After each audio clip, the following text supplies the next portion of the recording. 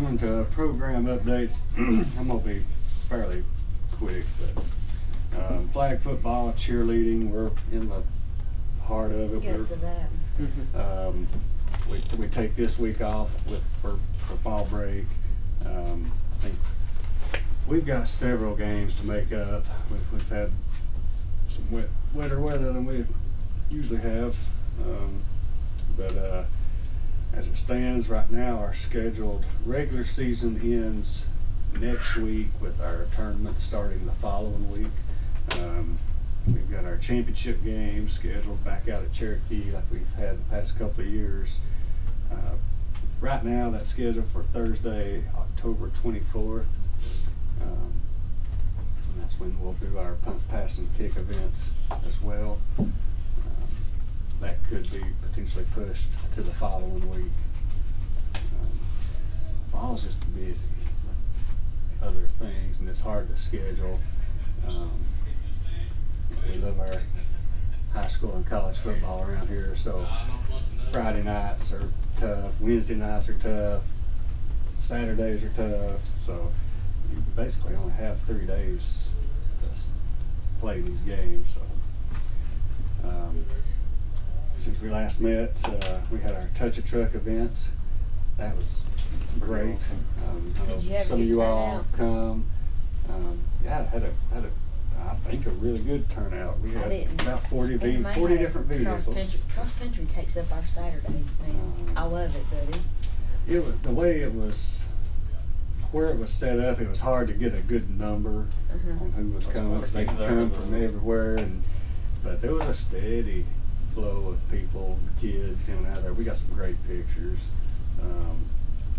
The buggy was definitely a hit. Yeah, it was. Yeah. We had no idea. I thought they was just going to park it and let them, touch it. Yeah. He was like, "Oh, we normally give rides." Right.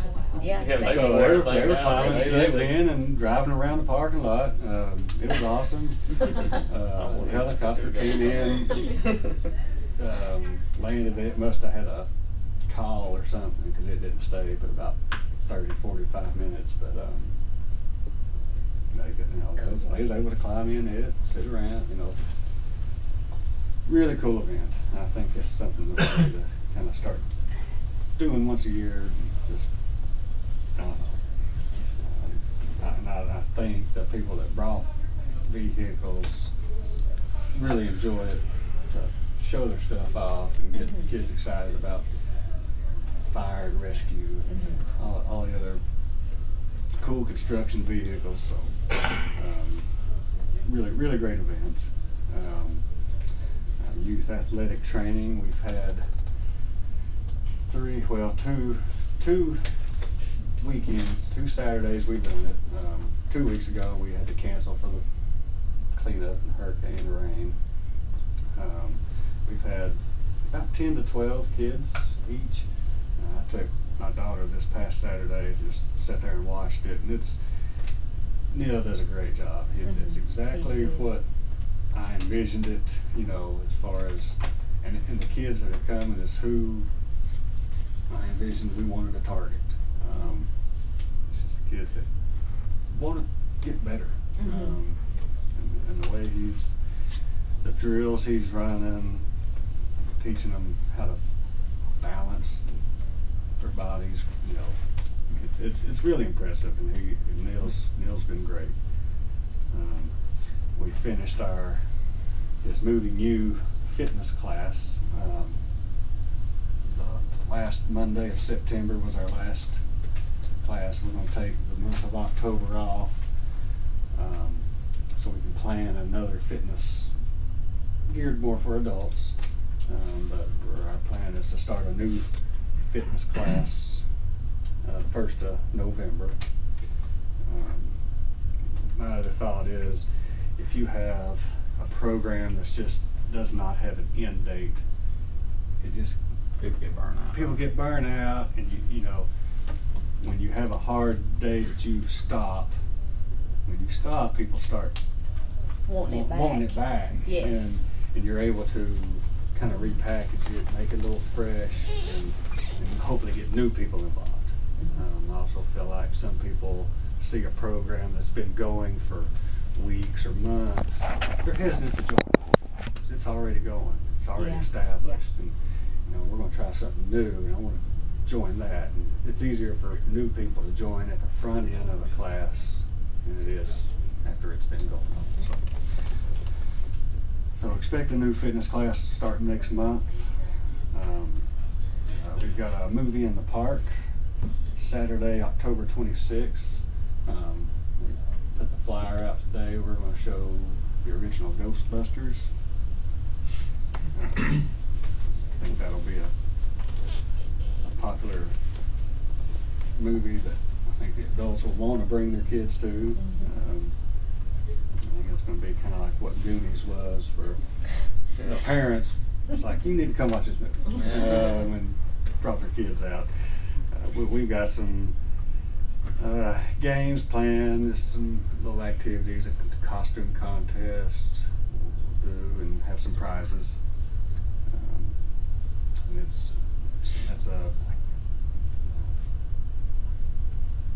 I forget who the sponsor is. Precision. Yes. Precision Clean, yes. So much appreciative for them to sponsor this event. And then we started basketball registrations, which is wild, but they're coming in. Deadline to register for basketball is November 1st, so I'll put that out there. I spoke last month about a tree program we're starting. I met with the tree board. They get a couple hundred seedlings each year from the forestry department, and usually they give those out to the kids. They're still going to give half of those out to the schools, to the kids, but we're going to keep half of them and try to raise them. We're also, and those have been ordered, and we're also looking at ordering a few more other varieties too. So that's kind of, as far as grant updates, that's kind of pretty much where we were at as far as what we're getting ready to start tackling is preparing for winter. At the BMA meeting, and I just we're asking them to go ahead and I guess I don't know if you all have to do anything formal or not, but for our playground equipment, we want to tackle it this winter too.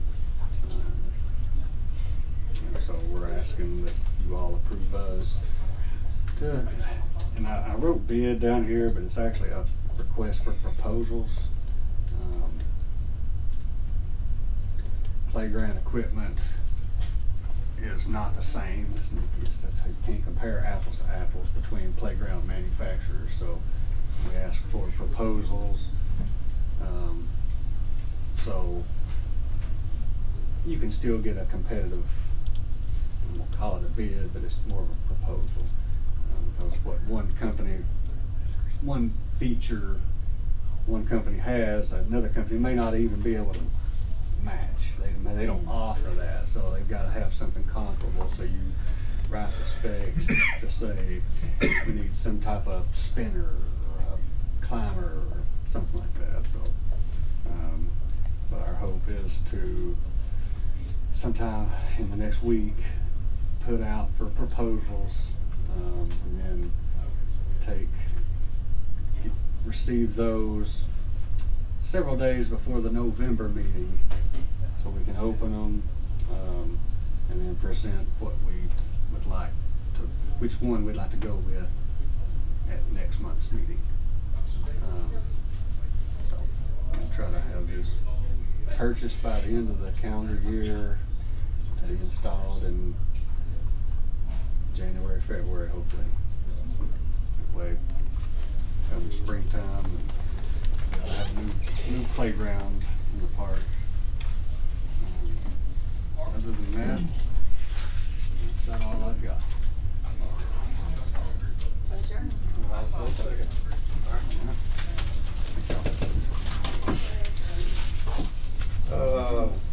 permission to application for, no, permission to bid playground equipment. Okay, I think Matthew's back there somewhere, aren't you, Matthew? I am. We're working with that LPRF grant and working with First Tennessee Development District on this, but we need to send out requests for proposals instead of bids. It's just the wording on it. But that's what we're asking them to go ahead and send out requests for proposals for the playground equipment. And we just need y'all's approval to do it. I'll make a motion. Do we have a second? I'll second. Moved and second. Who's second? I did. Any other discussion? All in favor say aye. Aye. Those disapprove, no.